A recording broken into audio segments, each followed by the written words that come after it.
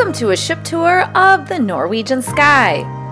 The Sky, built in 1999 and refurbished in 2019, is sister to the Sun, with a guest capacity of 2,004 at double occupancy. Those are the only two ships of that class. While the two ships are quite similar, there are some differences, one of which I will point out later that's kind of a big deal. This is a view of the atrium area that goes from deck 11 all the way down to deck 5. It's one of the unique features of the Sky and Sun, along with the glass elevators reminiscent of ships built more than 20 years ago. There is something to be said about the simplicity of older, smaller cruise ships, albeit a completely different vibe from the megaships of today. We will start at the bottom and work our way up, starting with deck 5 aft. There is a ship model available for viewing on each NCL ship, and this one is located right outside the Crossings restaurant, one of two of the main dining rooms. Main dining rooms are included with your cruise fare and offer identical menus in both, which changes daily. Le Bistro, the French specialty restaurant, is located right across the way. Also on deck 5 is the Cruise Next office, where you can purchase buy one get one free cruise deposits for future cruises. This is something you can only do while on board, so don't forget if you're interested in future cruises with NCL. Around the corner is guest services, the shore excursion desk, and restaurant reservations, along with the main entrance for the Palace restaurant.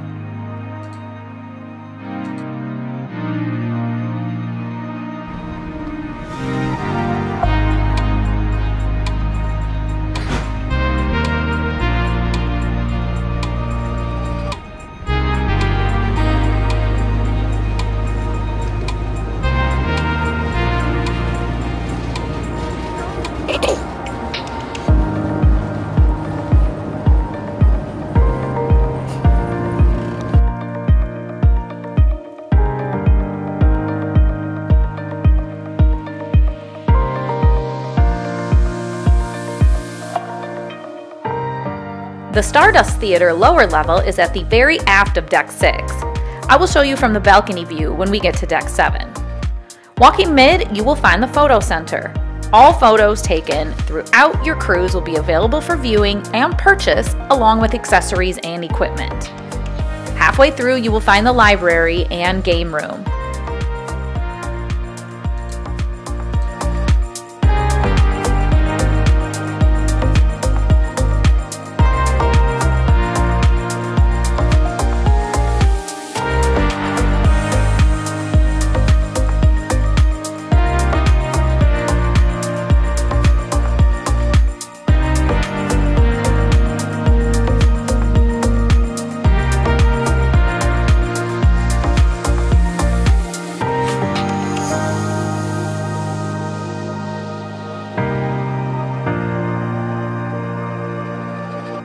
Just on the other side of the photo center, you will find Sugarcane Mojito Bar and then the Bliss Ultra Lounge.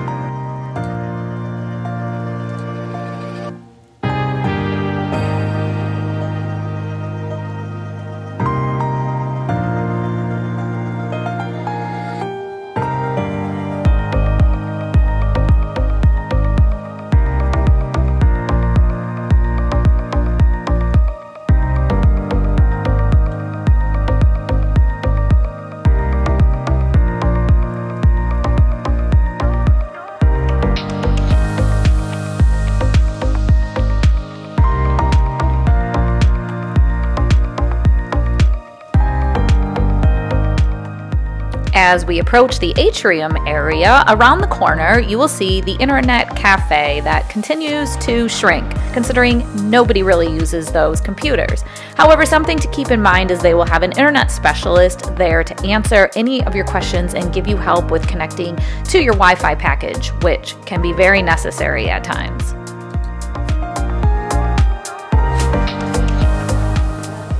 Then you will see some of the fancy watch and jewelry shops. Just outside of there is seating where you can sit down and admire your purchases.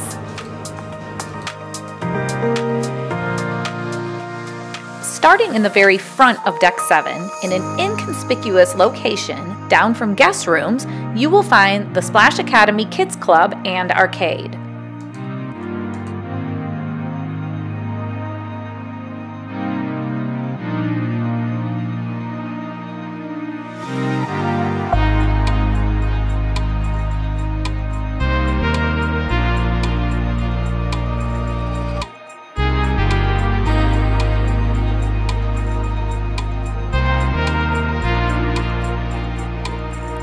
On Deck 7 in the Atrium, ironically, you will find the Atrium Bar.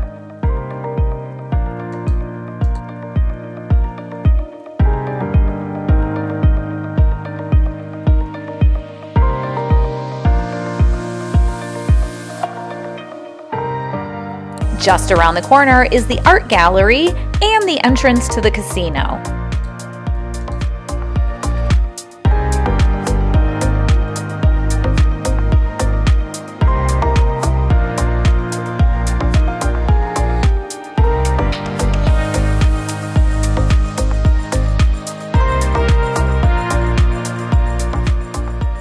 On the other side of the casino, you can get your caffeine fix at Starbucks.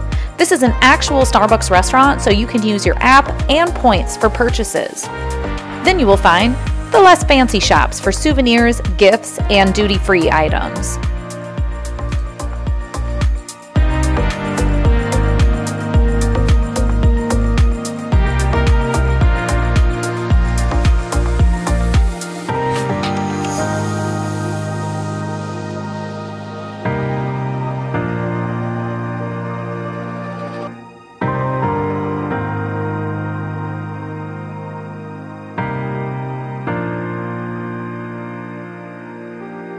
And at the very back of Deck 7 is the top of the Stardust Theater.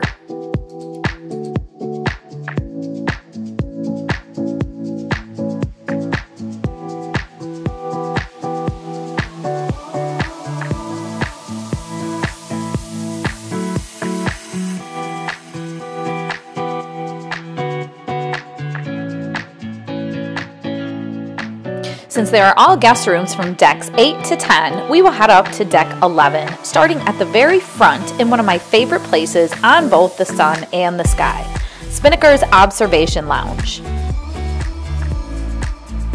It's a favorite due to the 180-degree views, along with a bar that is rarely busy, and a quiet, relaxing atmosphere during the day. They put a table out for breakfast with pastries, coffee, and tea if you're looking for something light and prefer to avoid the busy buffet.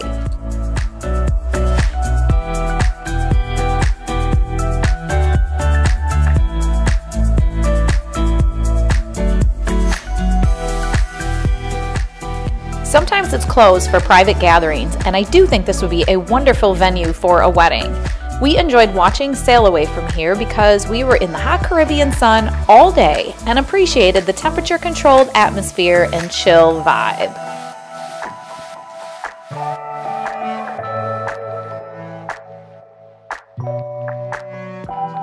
Down the hall, you will find the Mandara Spa and Pulse Fitness Center.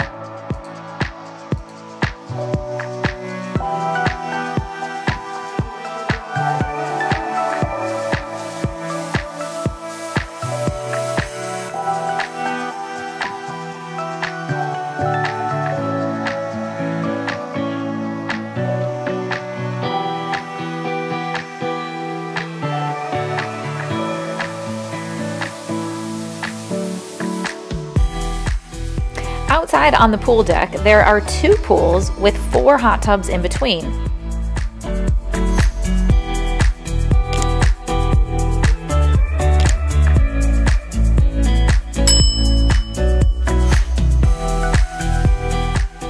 All were quite busy, so we only spent time there on a port day. On the left, you can see the basketball court 1 deck up.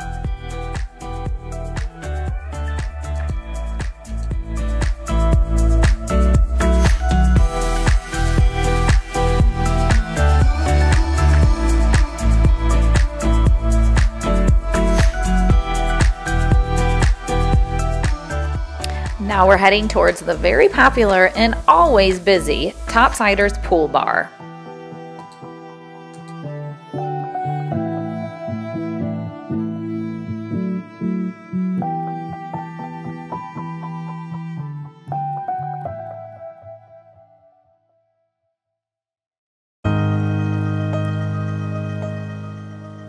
Now we will head inside to La Cucina, the specialty Italian restaurant that also doubles as a popular pizza buffet for lunch. I would definitely recommend it over the buffet.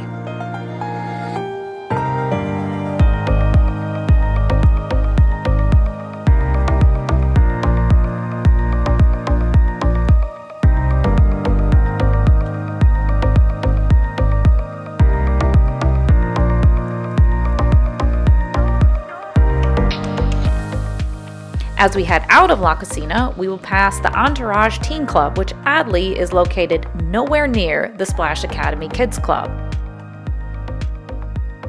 And then another NCL hotspot that actually ended up being a disappointment, the Local.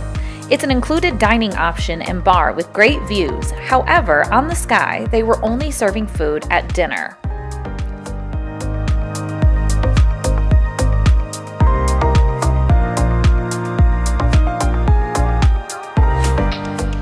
Across from the entrance of the Local is the entrance to the buffet. The buffet area on both the Sun and Sky were the smallest we've seen on any NCL ship, so we avoided it except for a late night snack.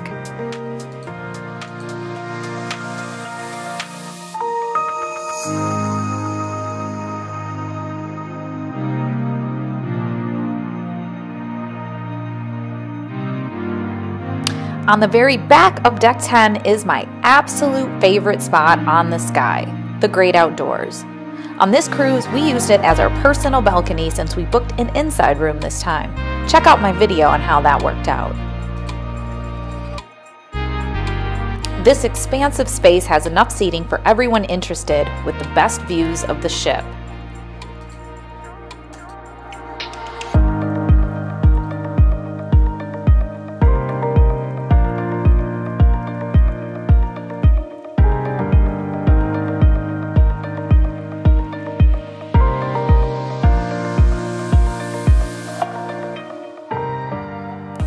Just upstairs on Deck 12, you'll find additional seating and a door that leads to Cagney's specialty steakhouse.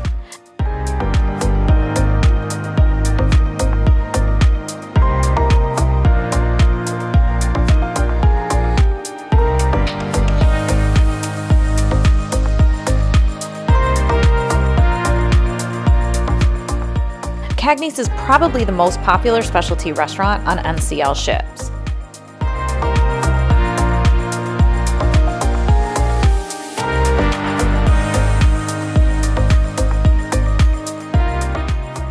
The food was great, but something I need to note that is different from the Sun is there are 2 less specialty restaurants. They don't have teppanyaki or Moderno, so everyone with free at sea and specialty meals to book have less reservation options. This may be why the restaurant filled quickly and they rushed us through the meal, which definitely took away from the experience.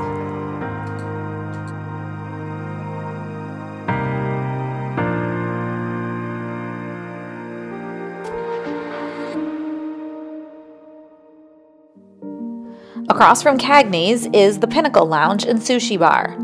I've found on every ship there are hidden gems if you're looking for a spot to avoid the crowds. The most people we've seen in this lounge at one time was 3, so take advantage if you're looking for some downtime.